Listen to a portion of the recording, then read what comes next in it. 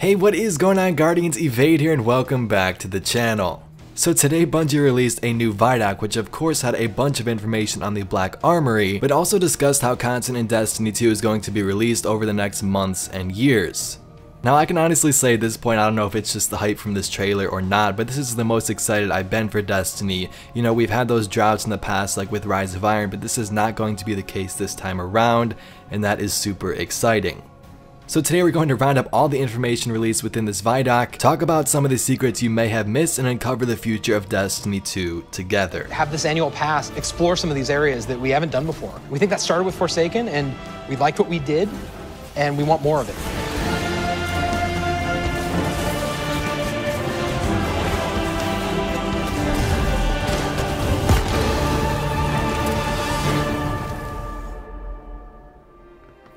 Alright Guardians, welcome back to the channel. Hope you are doing well, and let's jump right into today's video.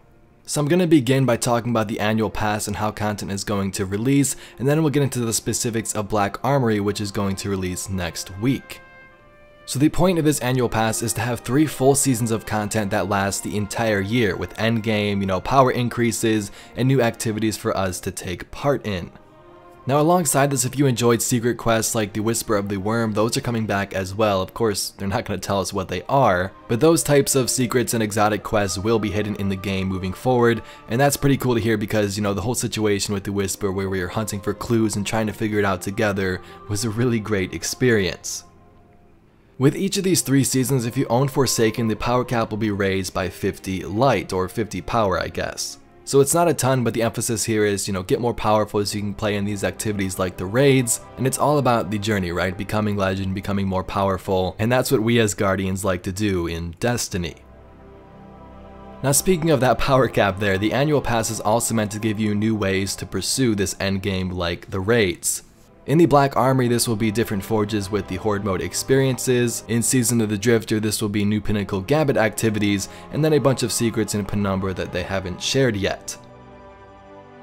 So that is a brief summary of this annual pass. There's these great images on Bungie.net, you can see everything for yourself, but let's next move on and talk about the Black Armory. So this mysterious Exo right here named Ada represents this Black Armory foundry. This is a mysterious faction that has tried to keep these weapons hidden away from the Vanguard and ultimately the Guardians since the Golden Age. Now Ada has kept these forges and these areas closely guarded, but she needs our help now hunting down some of these forges. The reason for this is she wants us to help her, build the Black Armory's arsenal up, and since we kind of just stumbled upon this, maybe she's like, hey, maybe the Guardians can help me now since they already know about this, and we can work together. Now within the Black Armory, there's going to be 3 different forges where you push back waves of enemies so you can get your components into the forge and manufacture your weapon on your own. So this is pretty cool because we essentially are the blacksmiths. We're creating our own weapons, forging them, and it even seems there's a new title surrounding this experience as well. Now something that I'm sure most of us will enjoy is that each of these forges will have matchmaking, so you can see this Guardian goes up, it starts the mission, and you can search for a fire team to jump into the activity with. This sort of stemmed from the ideals of Blindwell and Escalation Protocol. We sit there for minutes, maybe sometimes even hours waiting for Guardians to join us, but now this is the first step in making this process easier, adding in some easy matchmaking to find some other people to play with. Very nice.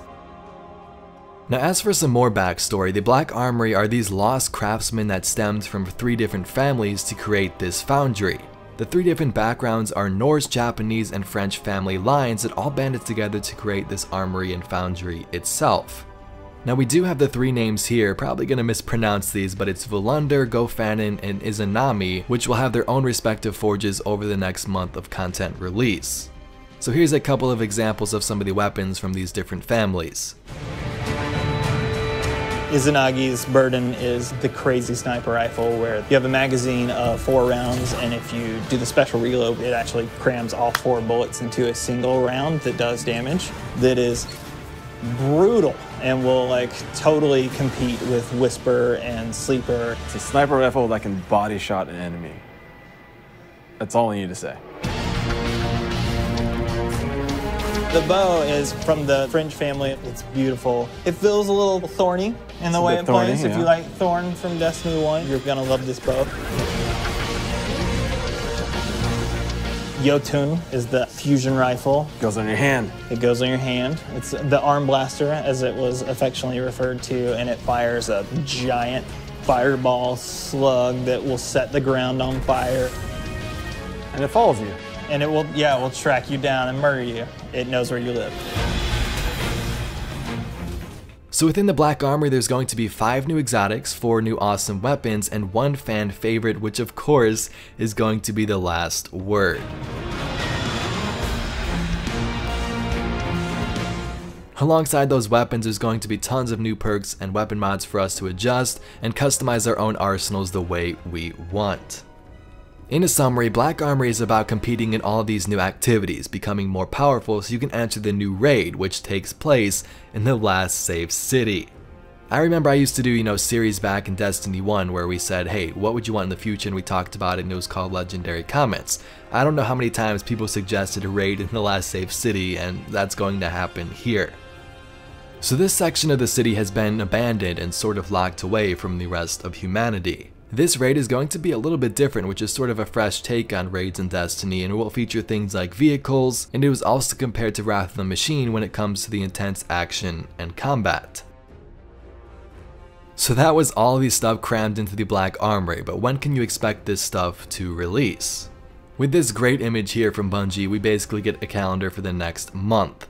Next week we're going to get the Volunder Forge. December 7th is going to be the Gofanin Forge and the new raid. December 11th is the Dawning. December 18th is the Izanami Forge. The Niobe Labs January 8th, Exotic Quest, which is the last word, January 29th, and lastly Crimson Days is going to return on February 5th. So Guardians, hope that was a nice summary for you with the annual pass and the Black Armory expansion, but let's talk about some minor details you may have missed and speculate on some of the things to come in these future releases. Over the last couple of weeks, a new lore book became available from Eva Levante, which kind of details where she's been and what she's been up to. Now I'm going to be honest, I have got some of those cards, but I haven't really read up on it, but we can see from this trailer that she's going to return in the Dawning. Next, within Season of the Drifter, if you pause and look at this image, you may have recognized some of this, but we get Gambit private matches, a new Gambit experience, so they're kind of changing the mode around a bit, and finally Xur Bounties, so hopefully this makes him useful because I don't remember the last time I purchased something from Xur, and he's been kind of useless since D2 came out, so that's definitely nice to see. Lastly, for June and August, it says Season of the Blank and all this stuff is redacted, but we do know that Battle.net did kind of leak this and it was Season of the Shadows, so whether that changes or not, who knows, but that was the name they listed on their site. So it seems we will be getting a new raid within Season of the Forge and Season of the Shadow, but not one in Season of the Drifter. And also one of the biggest things to note for me is in Season of the Shadows here, it says new 6-player match-made activity. So we were getting many hints of like, hey, we might go back to the Leviathan, so is this maybe a 6-man patrol? Is it something different? Who knows, but I'm definitely excited for that. Anyway, Guardians, that's all I got for this video. A bunch of information to dive through. I'm going to leave some images up of some of the new weapons and gear you can earn, and then the video is going to end. But if you did enjoy and this video did help you out, be sure to give it a thumbs up and subscribe for some more awesome Destiny 2 news and entertainment. My name's Evade, and I'll catch you, Guardians, in the next one. We really don't want to be a box product that you think of as being on a disc. We want to be a world that evolves and changes over time. Anytime you try something new, it's going to be uncomfortable, it's going to be scary, but we got to forge ahead. Like, the world's changing, games are changing, it's time to set a new course. Yeah.